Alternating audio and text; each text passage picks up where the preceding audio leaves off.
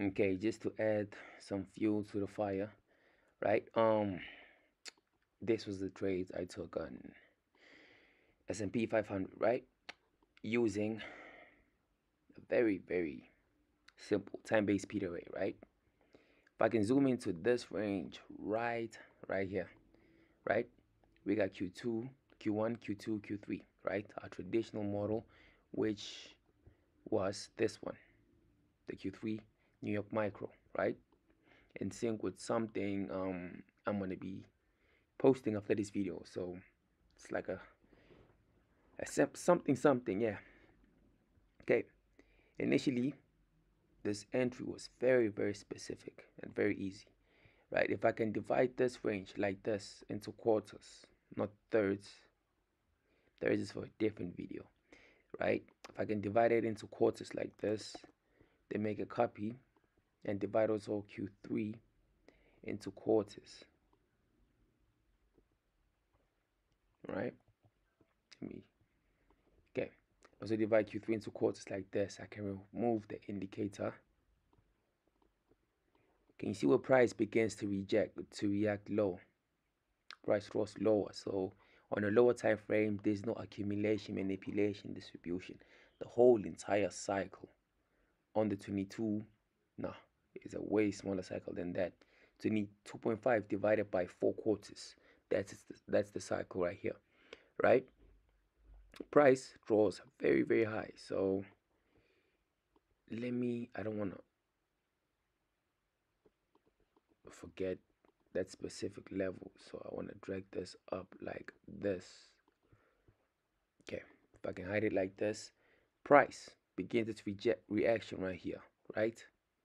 What is it reacting off? Time-based range. So this whole entire range right here, if I can drag this lower like this whole entire range right here, we utilize that as a PD array, right? So we can call that whatever, a time-based whatever rebalance array or whatnot, right? So we can say this is a um time array, right? A Q1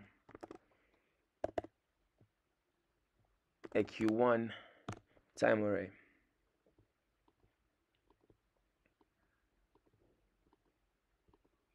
right? Now here's the rules with this. You want to divide it the same way you divide your candlesticks, your defined or predefined PD arrays. You want to find the consequence encroachment level of the range, right? Then you do not want to see price violate the consequence encroachment, right? Then you can place a stop above. So ideally, how I wanted to pretty much get involved in the trade was something like this, right?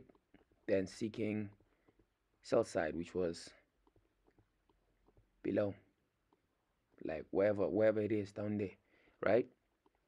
So that's pretty much the best way to execute off a PD array that's not price based, that's time based, right? So I'm basically trading off a range, if that makes sense, a Q1 range. Within Q1, then price draws lower, right? But now how do I trust? Why is my entry right here, right? Was a bit late on the entry, price drew lower, pretty much had issues with my lots entries. Then what do we get? A price based array, right? Which is a PD array in forms of a breaker block. Forms of a breaker block. Price draws lower, opens below. So when it opens below like this, I actually also identify that as a breaker, as a valid break. And the price hovers. My execution was just right there with my stop above this range right here. The reason why, once price reacts off it and leaves it, ideally I do not want to see price drop back to it. So if my stop was above here, I can move it to the consequent encroachment level or the low. then anticipate price reacting, right? Okay, in the last few videos I've actually left a hint of this, of like me basically using time-based range time-based ranges, right? The same way we use flout ranges and central bank stillest range, just right. I use that the same way right here, just for entries and whatnot. But now if you want to refine it and make it a bit more accurate, right? If you want to really know where is price most likely to react within the range, right? This is where you resort back to price, right? There's a time range within it. There's a price range, right? So if I can do this and make a line right here so that we know this is where Q1 ends. We have this low right here. I'm gonna do it like this. We have this low right here, right?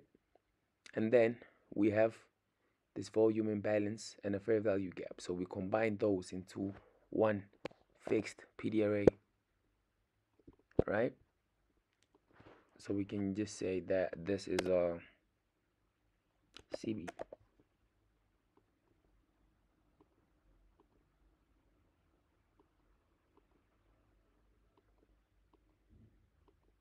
This is a CB, right?